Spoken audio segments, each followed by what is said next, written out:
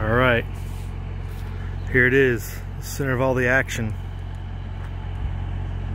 It's pretty empty. Lack of action, maybe. Hey, so what's going on, YouTube? The aliens are not here yet, I guess. I'm on the lookout for Midwest Prepper. I don't see your flag. I looked over in the RV park over there. Didn't see him there, and the aliens may have got him already, I think. Unless, I don't know, he might be back there in the pink buildings. The Cat House Brothel. I don't know, maybe that'd be the next place to check. But I didn't see the flag flying. But yeah, little to report. I don't think the storming of the area is gonna go down as planned. Which is probably good for everybody.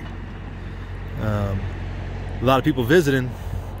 Seems this place is a little bit busier than normal, for sure, though, as it does seem to be quite active for this time of year, this time of the week, and whatnot. So that's the update from storming to find the aliens, at least on this side of the area. On the other side, who knows? I think the other side might see a little bit more action over in the actual Rachel. Check out that rig. Your pink urban assault vehicle.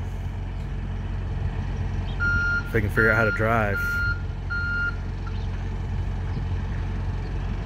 That's something you don't see every day.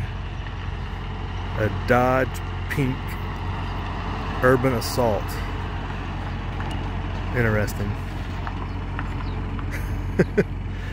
Takes all kinds. So, live update from Chasing Aliens. To be determined, the Midwest Prepper is UA. So I don't know what to tell you about that. I thought he was going to rally around the flag here. Alright. See you later, YouTube.